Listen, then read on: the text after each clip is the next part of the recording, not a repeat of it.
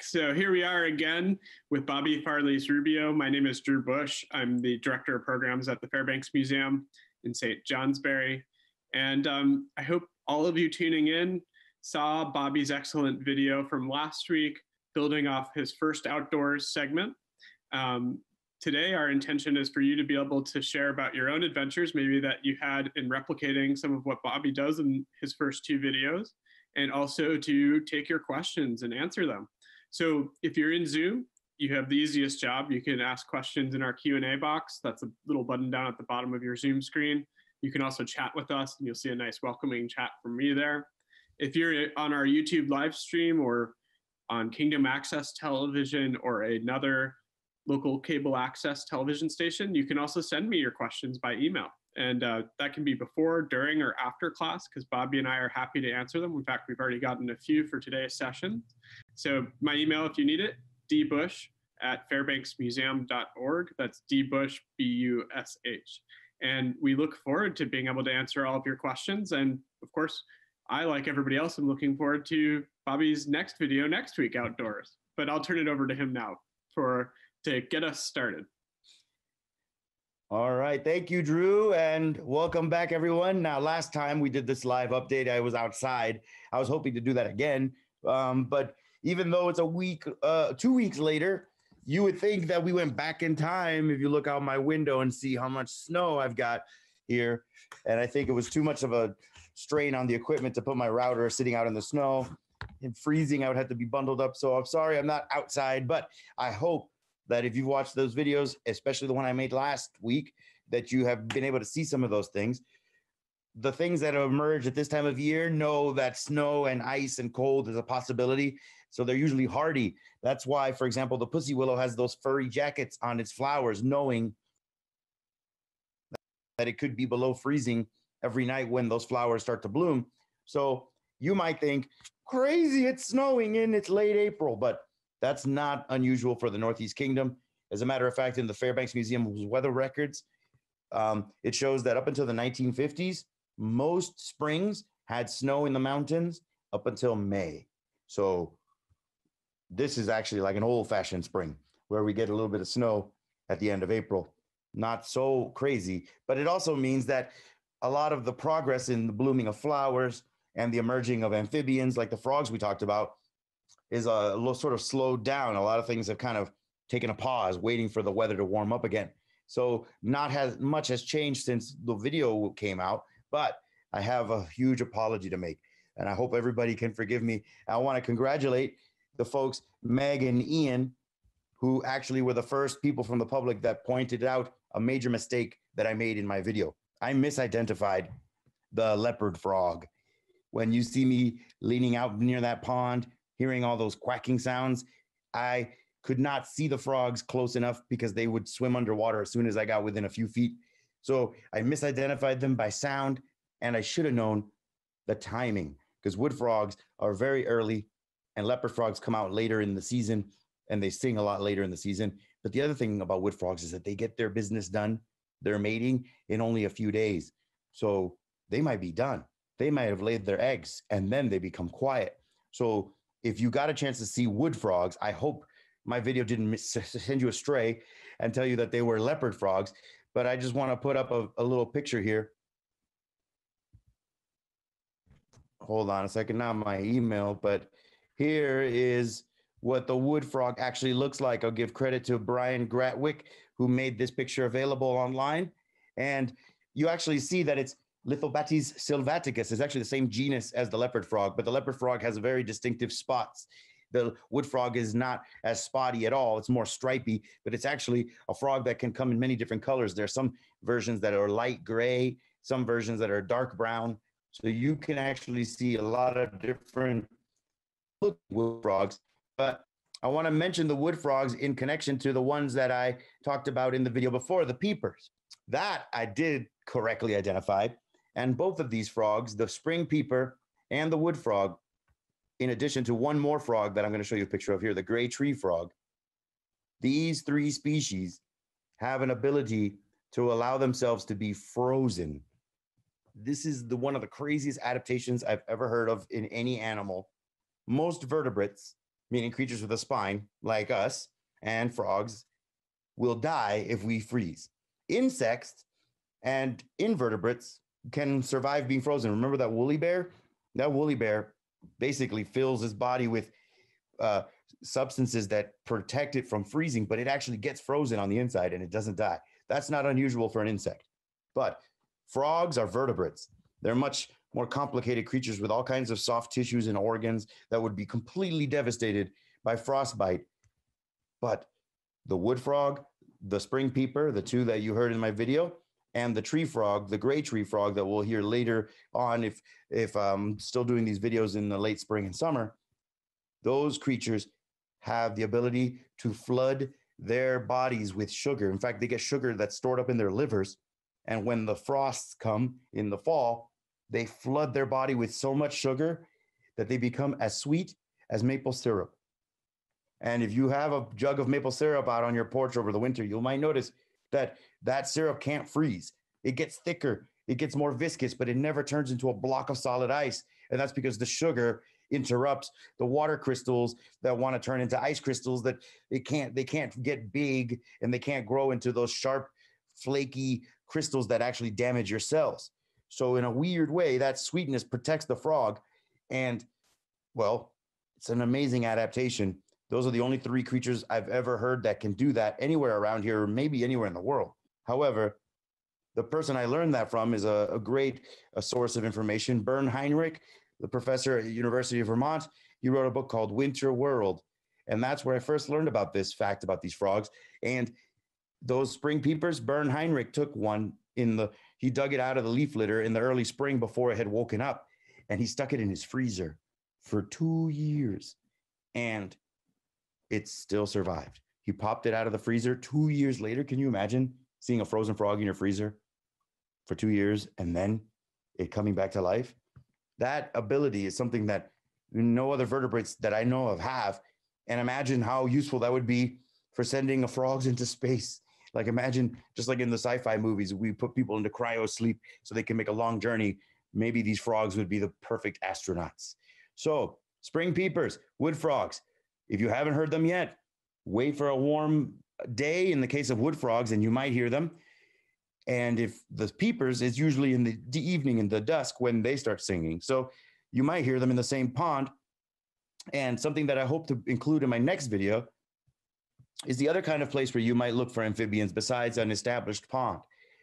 Many of you have probably heard of vernal pools, but that's probably going to be one of the subjects I cover next time. Vernal pools are ponds that are temporary. Usually in the spring after the snow melts, they build up and they have enough water for creatures to live in it. But these ponds usually dry up by midsummer, which means fish cannot survive in them. And that's incredibly important for some amphibians like salamanders who cannot tolerate fish swimming in their pond because the fish will eat all their eggs and there will be no more salamanders. So some species rely on vernal pools as the safe nursery for their children to grow up in. Other frogs, other species of amphibians like newts can tolerate fish and can grow up in ponds that are permanent. So you can see them in places that always have water, but there's a special class of amphibians that specialize in these places that only temporarily have water.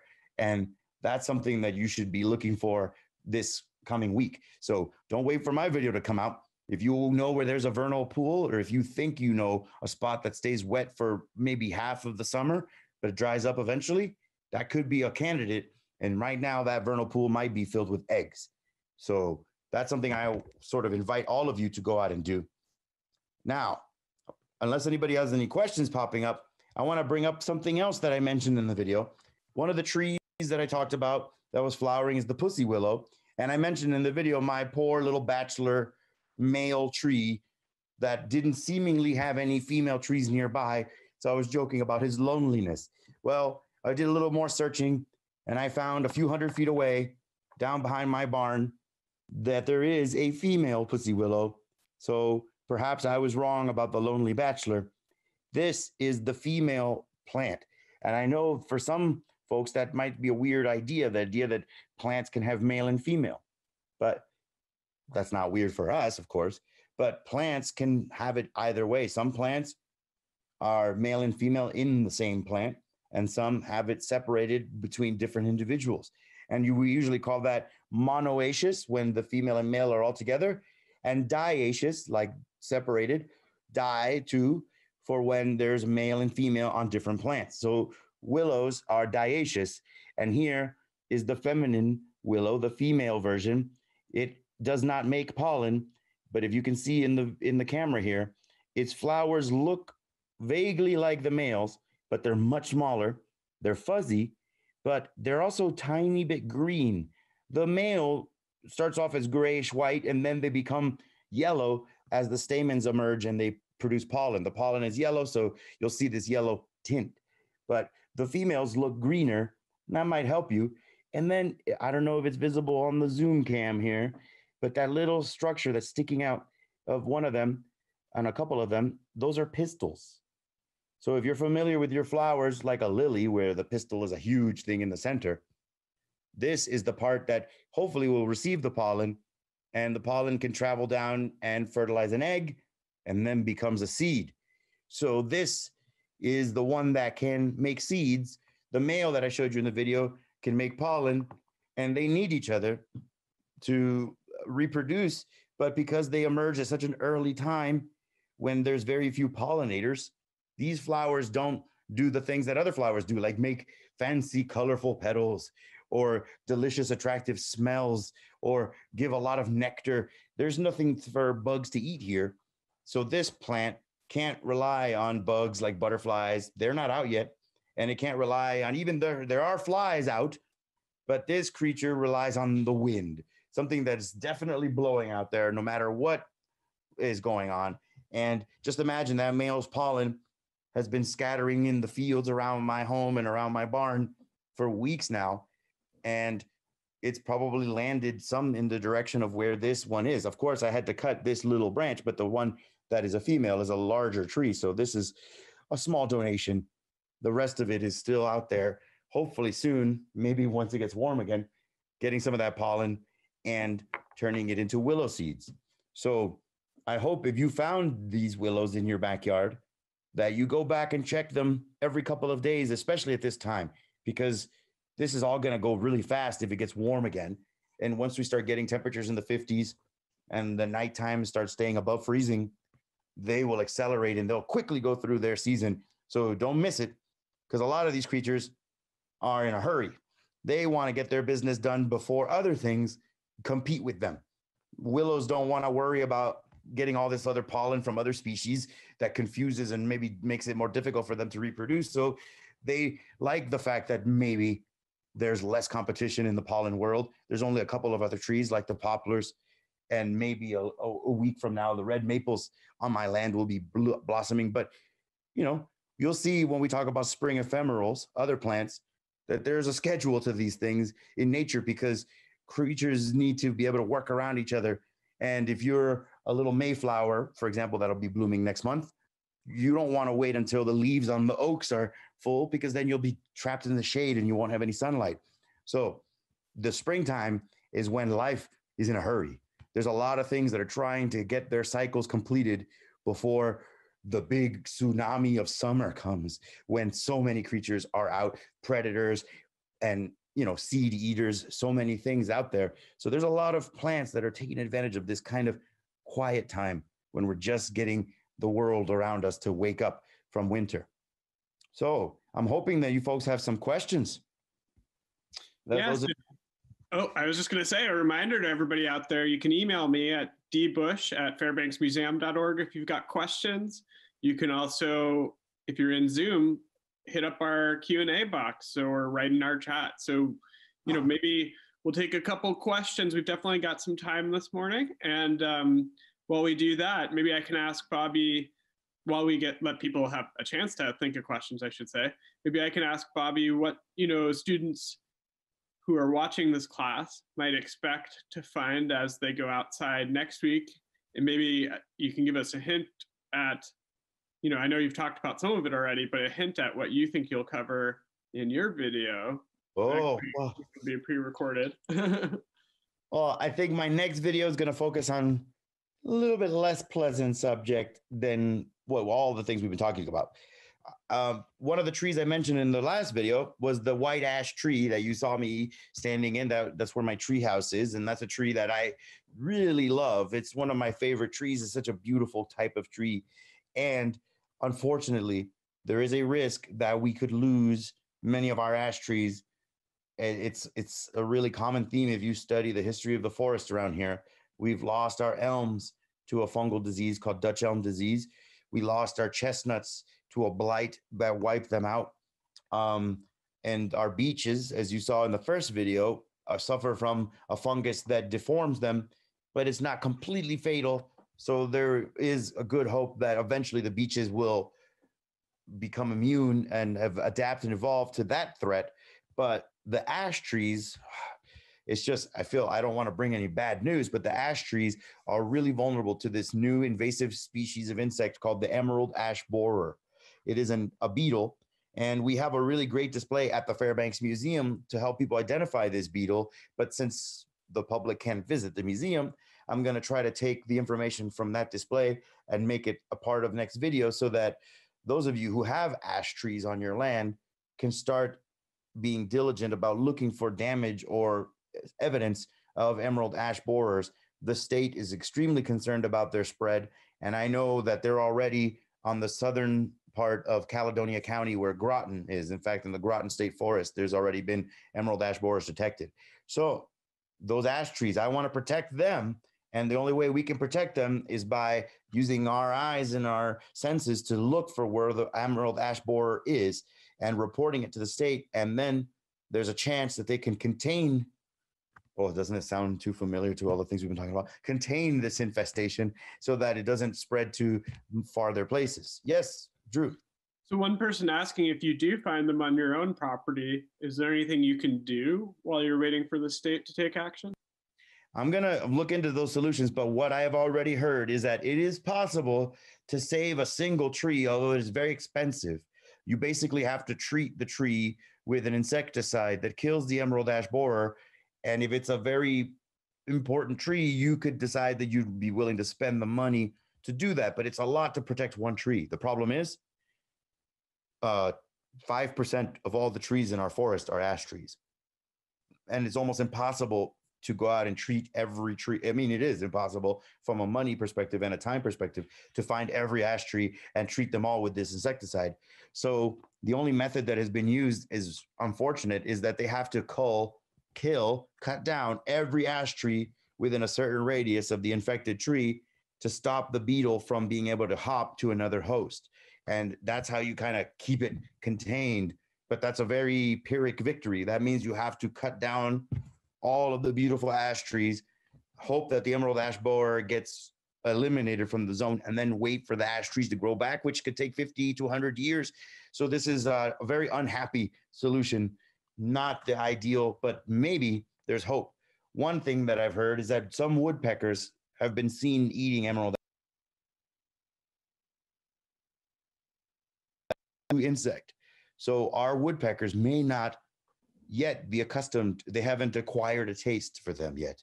But perhaps over time, if our woodpeckers learn that emerald ash borers are good food, then the woodpeckers could save us. They could go out and find the infestations, and they could peck them out and eat the borers before they spread.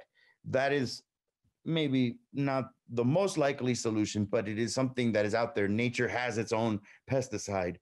It's called, animals that eat bugs.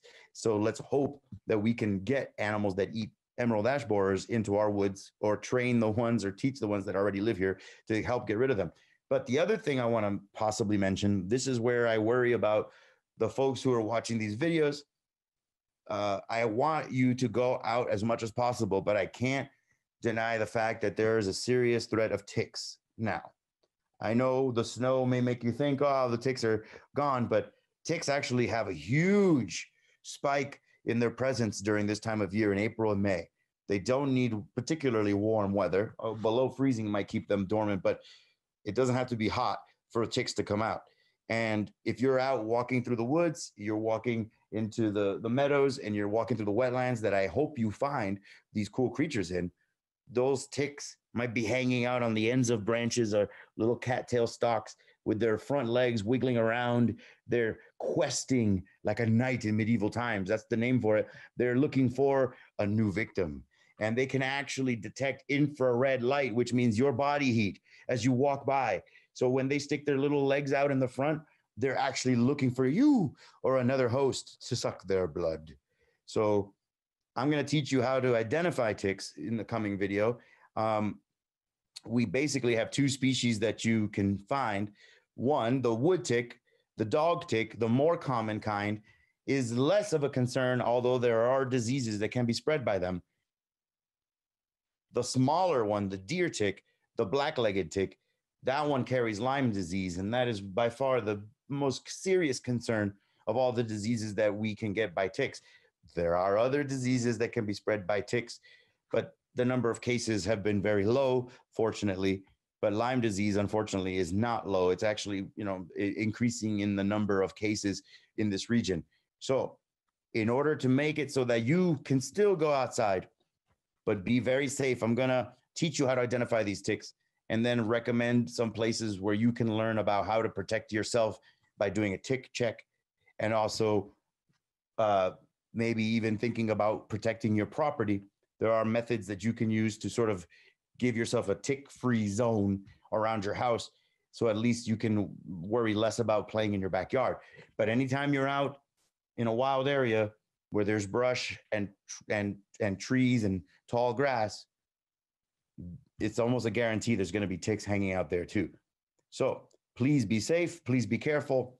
Get into the habit of doing a daily tick check. Maybe not all of us are showering every day because we're stuck at home. But if you shower every day, it's easy to incorporate the daily tick check into your shower because you're already standing there and you're probably standing there naked. So there's easy time to check yourself. But even if you don't take a shower every day, which is okay, please do a tick check every day. Because if you get a tick with Lyme disease and you get it on your body, but then you get it off of your body within 24 to 36 hours, everything I've read says that Lyme disease will not be transmitted in that amount of time. So you have a whole day to get rid of that tick before you can get Lyme disease. So if you do a daily tick check, you're in pretty good shape. But if you wait too long and you find a tick that's been on you for several days, then the transmission of the bacteria that causes Lyme disease may have already occurred. So I don't want to scare anybody, because the last thing I want is for the tick threat to keep people from going outside. But it's not something that should keep you inside. It's something that should just make you smarter about how you go outside. And we'll talk about that in the video. But, if before that comes out, protect your lower legs. It's cold out there still, so you probably will be wearing long pants. But a good trick that I've learned, if you don't have very tall boots to muck around in the mud with, just take your socks and put them over your pant legs and cover your pants and then put on your shoes. You're not going to look that cool. You might look a little like Urkel, but you will be safer from ticks. The ticks that get on your ankle and your shoe, when they crawl up your sock, they will just find more and more fabric. Instead of having a pathway up to your skin, they'll have a pathway up to your pant leg, and then they're less likely to get onto your skin, and you are more likely to see them crawling on your pants than if they're crawling on your skin. So just simple tricks like that. There is repellent that you can use. I recommend that too if you're going to be spending a lot of time outdoors. And there are, for people who are really concerned, there are insecticides that are considered safe to use on your lawn that will eliminate the tick threat on your property. But you can't do that for the whole woods. I wouldn't recommend that, because, there's other creatures that would be harmed by some of those insecticides, and we would want to throw the babies out with the bathwater, so to speak. So let's not let the ticks ruin the fun, but let's be smart about it so that we don't end up, getting sick with Lyme disease. So nobody else has any questions? I want you to know that the last video was informed by some of the questions you had. When I added the white ash in there, was partly because of a request from someone who participated in one of our live sessions. So if any of you participating now have an idea for something that you would like to see featured in the next videos over the next couple weeks, let us know. You can send us a message now or email Drew D. Bush at fairbanksmuseum.org, as he just said. But if while you're on here live, this is your chance to ask anything. So I know we have some attendees that are participating. If you have a chance to ask a question, this is it. I'm on here live, but I won't be for long. All right. Well, I think that was an awesome and very informative session, Bobby. And I know, a lot of folks, including myself, are spending a lot of their time outdoors when they can exercising. So I really appreciate all of the warnings you gave about ticks and look forward to the next video that'll help people stay educated really about that important topic so that they're safe being outside. Nice. Yeah, and I just wanted to thank everybody who has been here with us today in our Zoom meeting or on YouTube or on your local cable station. We look forward to having you join us anytime at fairbanksmuseum.org. So thanks again, Bobby, and I'll see you in a little bit for our next class. All right, thanks, Drew, and thank everybody. Stay safe out there, but go outside as much as you can.